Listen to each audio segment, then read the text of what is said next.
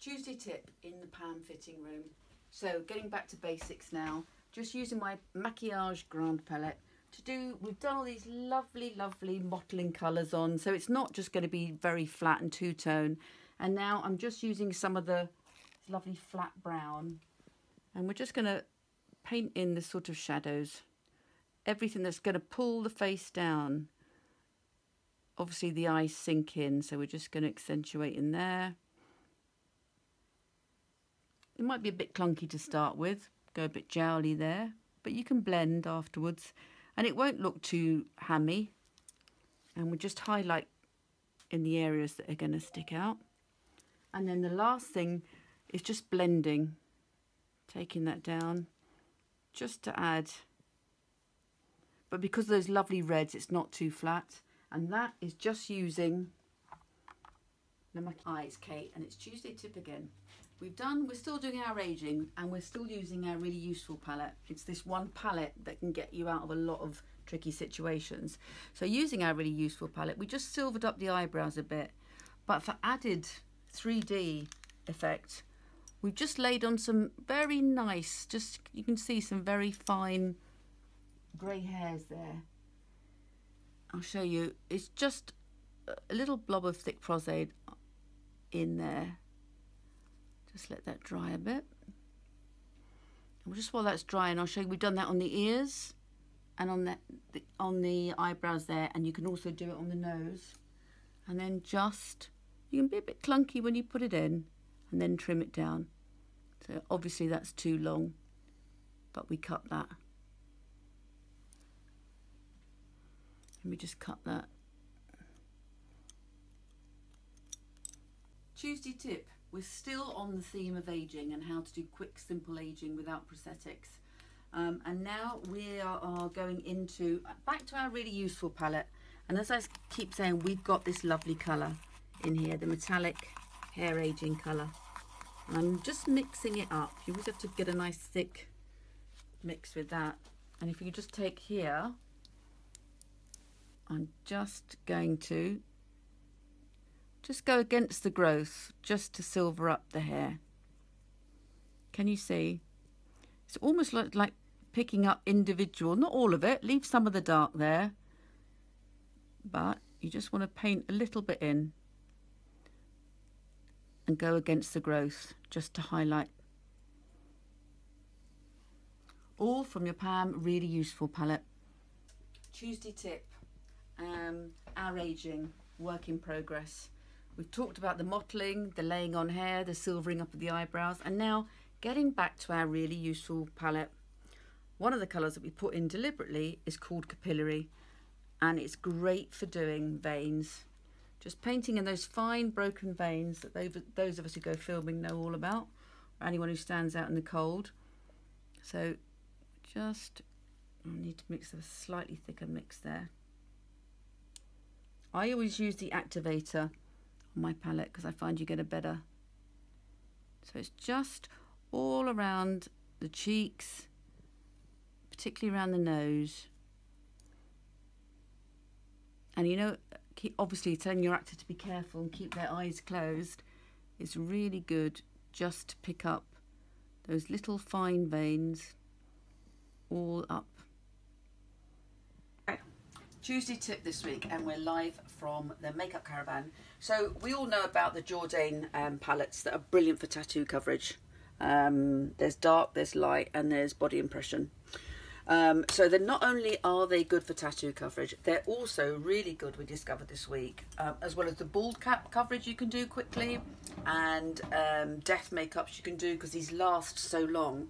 They're brilliant for spot cover. You can just put a little bit on and then go over with your base, and it stays so well. And it has less sheen maybe than alcohol activated palettes for spot cover, but it covers really well. We also found this week that if your actor has got a kissing scene, you can use the palette colours to replicate the lipstick, and it doesn't come off, it doesn't transfer. Look at this. Tuesday tip this week, and we're coming from the prosthetic show filming this, and we're really excited about our PAM hair palette. Rachel and I put these colours together. It's really good for students because it's very good price. And we've done the lovely pool here, half dark and half light. Now you can see it's got a very strong yellow tone still, and that's because if you go straight in with your silvers, it will go grey. So I'm just putting the finishing bits of grey on because I've put the yellow. I use this one, and you've got to use the warm colours to put the grey in, because if you don't, it will just go. It will go very, very, very blue. So here is a quick way. I know this needs brushing through afterwards, but this is a really good way of greying up, silvering up hair. And on this side, we've done the darker colours. So we've literally done half and half.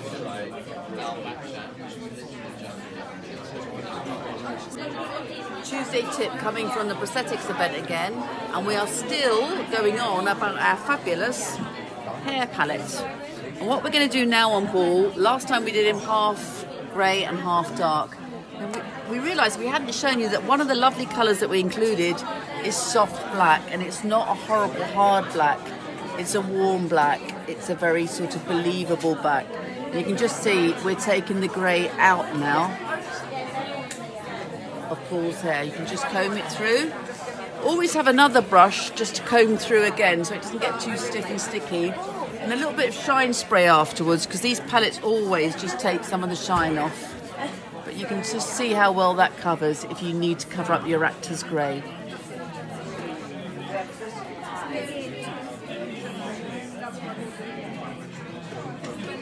Tuesday tip, beating up. Tonya is here. And you just get a little teat, which you can buy in Boots, cut the top off, so you're left with a little tiny tube bit, which you ask the actor to put up their nose. Up my nose. And they can still breathe then, which is quite helpful. And then just accentuate the swelling, and it's just to make the nose look. I'm using the PPI bruising gels, which are really, really good. Very sheer. Just put a bit more red on there. You do use the mover to move them around, but you can see how it's just making the nose look, you look in, Tonya, making the nose look very, very deformed. And then maybe at the end of the day, just a little bit of dried blood. Again, I'm using the PPI dried blood because I really like it. Just like it's collected around the inside of the nostril.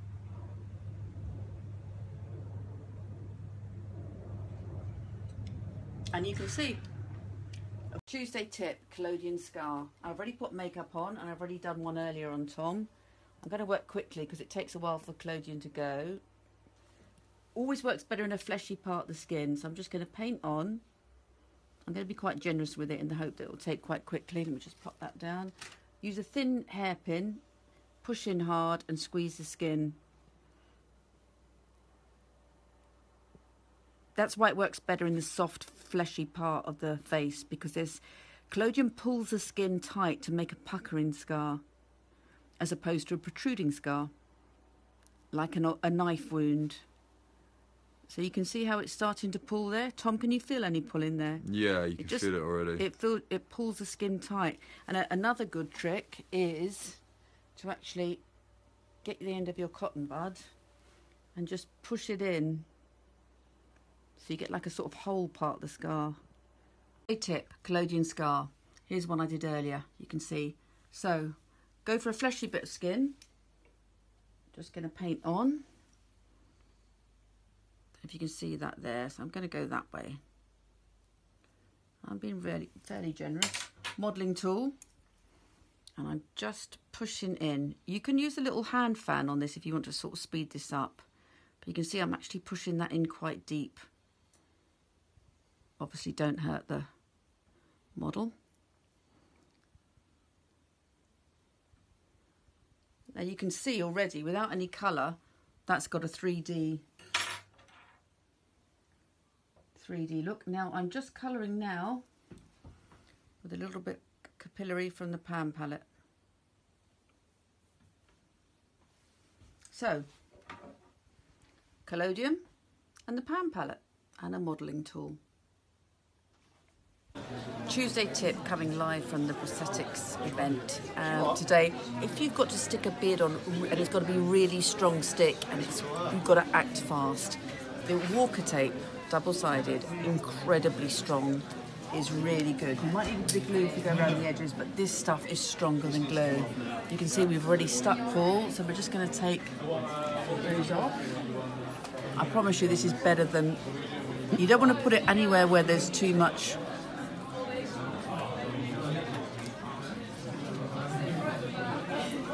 That is in there, and that is really, really... So you just go around the edges with your glue. Moustache going on. You'd have to tack that down, but this stuff is really strong and it's in there. Great for stud guys.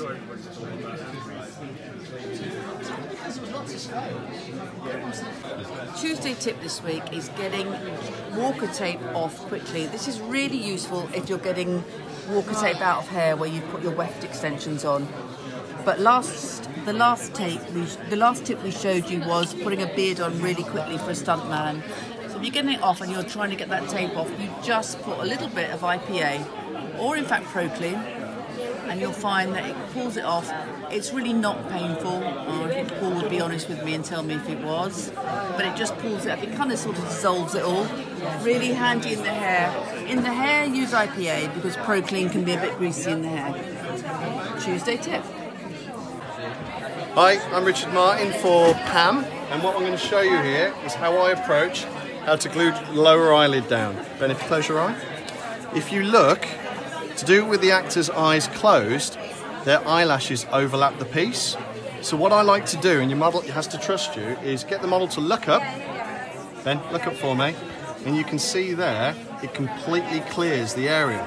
So I get a nice bent brush with a bit of glue on, and I'll stretch the piece out, get my glue underneath, go all the way down, and I'm actually back painting the piece rather than the skin, and in that way, give that a second to flash off, I can press it down with my stomper,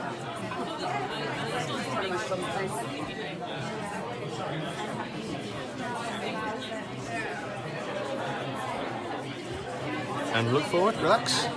And there you go, all glued down, no glue on the eyelashes, and you can blend that off and carry on painting. Tuesday tip today, and we are talking about doing tattoos, which I've been doing a lot of in the last 4 years because I've been doing sort of Viking and Roman stuff. So these pens, which you've probably all seen, but the good thing is they now come in 25%, 50% and 75% strength, which means that they're a bit more forgiving. So for example, you're an actor who needs to do a tattoo for something he's in, or you're doing a tribal tattoo as a makeup artist and you haven't had time to get a bespoke one made. These are very, very, because it's 25% strength, very forgiving. You can see much less strong than the 100% ones that we're all used to. And further, in here, in my new PAM apron, we've got these lovely cotton buds, come from my Kitco, really sharp and pointy. You can correct very easily because the point is so sharp. Hi, Tuesday tip today, and we're going to be doing blisters with simulation pork lock. And we also have here a maquillage palette knife and some powder plaster spray. So I'm going to start just by stippling on very roughly just some reds. In the middle, I'm going to put a little bit of the yellow. This is where your blister is actually going to be situated, in the middle. I'm just going in with a little bit of darker. You don't want this to be even, you want this broken up. We then get the simulation, I'm not quite sure how to pronounce it, but let's just call it blister from maquillage. Put a blob in the middle right over your yellow bit, and then you just blend away, spray with plaster, and leave to dry for 1 minute. This is PAM's Tuesday tip. This is my DAP silicone, fast setting silicone. And I'm just going to show you very quickly how to mix it and add 2 colours just to change the base colour to closely match someone else's skin tone really quickly and really fast. So that's the base colour as it goes on, that's the lightest one. And then if we add a small amount of yellow, and maybe a small amount of green to the mix, these pigments don't go off unless they're mixed in with the silicone. And now you can see quite quickly how you can quickly turn the base silicone into a close proximity to somebody's skin tone. Tip, and we're still talking about our amazing with electric tongs. Adjustable heat setting, swivel. We're using the 3 and the 5 mil, so that's tiny. It's almost as thin as your tail comb. Now we are doing them at the best price, and they are obviously great if you've got wig work and you really want to get down to that root. But one other thing that we've discovered, and I'm sure a lot of people know this, but for those of you who don't, if you've got a wig that's kicking out, doing helmet head, we call it, where it goes in and out like that, if you do a vertical tong-in on your wig like that, all the way down, right down to the bottom, when you comb it out, it just diffuses it. It makes it just a bit more fuzzy all the way through. And it just stops that helmet, that wiggy helmet head. With a couple of pleats in there, that does not kick out. Tuesday tip coming live from set. I'm going to treat myself to a new Zuka because it's really muddied up out here, and a new bag at the end of this. Anyway, if like me, you need to transport scars down to set and you're worried about them, they're filled with Pro Bondo, so they're hugely sticky. So it's difficult getting silicone to stick to anything, but if you use the new Blue Walker super strong tape, you can stick your filled Pro Bondo in a little box and you know it won't roll around. Blue Walker tape, it's fantastic. A tip, filling your mould and encapsulating it using Pro Bondo. This is a mould that Shauna made, so it's a lovely mould, you can see there, nice and clear. First of all, a little bit of Vaseline rubbed into your, a thin layer rubbed into your mould. Secondly, a couple of layers of these Mould Life Super Spray Baldies. Just spray from a distance. Let it air dry, or you can dry it using a fan. Finally, fill it with your, I'm using the Mould Life Pro Bondo, which is a lovely pinky colour. Then just scrape off, I'm using a card here, it's a PAM card. Like that, and then like that. This is Shauna's method of filling and scraping. In the dehumidifier, let it cook. Then when you take it out, clean around the edges with a little bit of acetone to get rid of the plastic. Hi, so we are putting a wig on Elise today. We've got quite a strong centre parting, so to sell that we just want to get that nice skin tone underneath. So we've prepped Elise's hair here, it's all ready to go on. So we've placed some bald cap on the top of Elise's head, painted a nice strip of skin tone down the centre and just blended out the edges with some dark.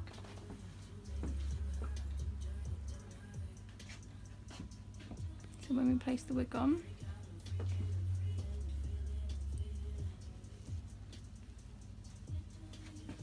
then we get that little bit of skin down the centre, which just makes it nice and believable. Thanks! So for today's Tuesday tip with PAM, I'm going to show you a way of attaching a switch. So you can do this on a human head of hair, not just wigs. I'm going to get a bit of hair, feed it through a hairpin. I'm going to feed the hairpin through the loop of the switch and then pull that hair through there. And we don't want to take too small a section of hair because we want the weight to be distributed evenly, just so it's got a bigger surface area. Now I'm going to take a couple more sections and we're going to do this into a little plait. And then we're going to take one of these dental bands, available at PAM.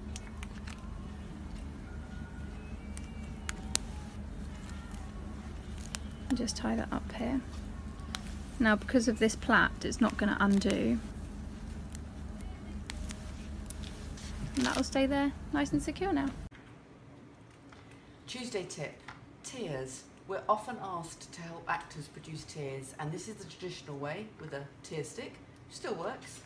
Some actors prefer a tear blower, where the crystals go in the middle, cotton wool either side, you stand next to them, and you blow.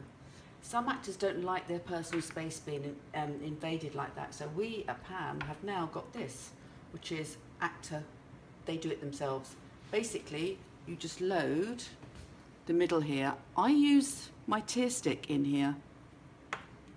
It's very simple. Put it on, the actor then just puts this in his mouth, blows, and he controls exactly what's going into his eye. It's very simple, but it works really well. There's your different methods, all three, all at PAM. So today, I'm going to talk about Alicia Poxrucker's Gentleman's Polish, which she made specifically for males and presenters, and it's really lovely. It's a bit like, well, it's just very, very good. It's nicely packaged, very simple, small range of colours, really good on sweaty men because it's quite matte, and it's mineral, so it's good to use on skins. It's got a lovely, it goes on very sheer, very popular with male presenters, use it a lot. It's got a lovely, you don't need to powder it, it's got a lovely sheen, it's got a lovely feel to it. So Alicia Poxrucker's Gentleman's Polish, because it is just a polish. Tuesday tip at PAM, we are using Maquillage Death Base. Here Tonya has got a very light wash of a death base over one side of her face. As you can see, she's gorgeous and brown usually, very young skin, so very hard to take the colour out. We've got the MAC Pro Death Base here. It's based on their wax products, but a thinned down foundation version. I've poured it out onto this palette, and you can just paint it onto the skin like you would a foundation, trying to knock back any of the lovely, gorgeous skin colour in Tonya's face. Build it up, obviously it will take you a bit longer than I've got, and then you can add mottling to that with the Maquillage Death palette, which is what I've done on this side. Great. So here's the new PTM materials, which is Pro Bondo. The good thing is it comes in a large range of colours, the most popular being the light flesh, but it's absolutely gorgeous. It contains tiny, this is a strange colour, this is the dead flesh one, but it's very, very good. It's got little flocking bits in, they've coloured it. You can always add a drop of this to your mix before you paint it into your, here's some of Shauna Harrison's designed brilliant moulds, which as you know are clear, so you can see where you're placing them. So everything you need to do a fantastic wound. Tuesday tip here from the van in Budapest. Dried in blood. This is nice and set now, you can see. And it can be, if you've got to get it off in a hurry, it can be really hard. You have to really scrub, and it can leave a lot of staining. So, just showing you Fleet Street, which is PPI plasma soap. If you just work this in, and you'll see it gets all the really ingrained stuff out. And then wet one or flannel, and it leaves no staining whatsoever. Gone. So this is the fourth week in on PAM's Tuesday Tips with cuts, now ready for blood. Most bloods are water based, and therefore on silicone, which is water repellent, will bead. As you can see from this blood here, it just wants to disappear. So what we need to do to stop this is to put a little bit of washing up liquid. I want it mainly inside my wound, but if I needed to drip blood, I would also need to just dab it over the edges there, and then I can come in with my blood and it will stay.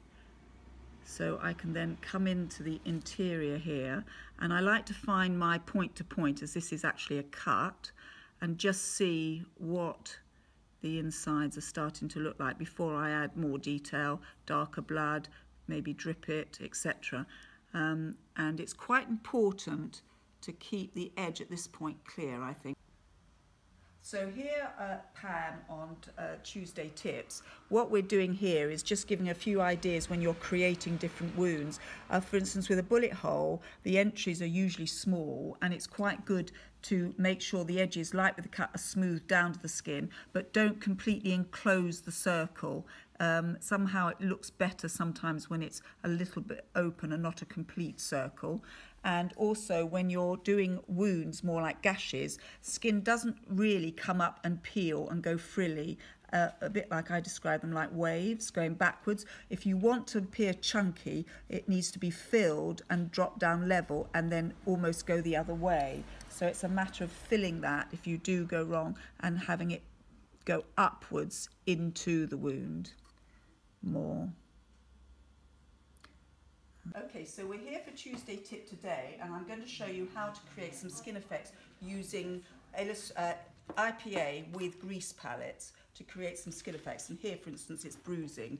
This one is completely done with just grease, and it's lying on top of the surface of Laura's skin, which at a distance works quite nicely for the intensity. However, close-up bruising is a lot of pixelation. So for high definition and the bigger screen, you need it to have more dotting effect. And this is using the same grease palettes, but mixing it with IPA. So dipping a brush into IPA and then into the grease, what I did was I started with a slight wash, which when the alcohol evaporates, leaves it looking as though it's coming from underneath Laura's skin. So using the same colours exactly, taking the yellow, then I used a little bit of green, coming in, you can see the colours build up slowly. Okay, this week's Tuesday tip is to do with camouflaging bruises, and I'm only going to do half of this little bruise on Rachel's leg.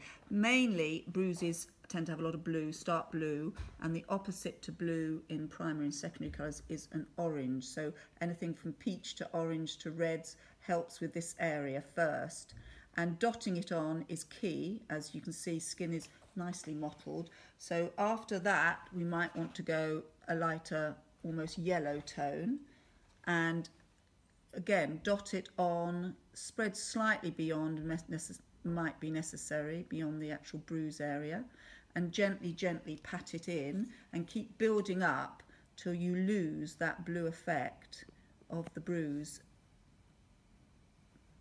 Adding a skin foundation can sometimes help as well over that, but we gradually lose that area.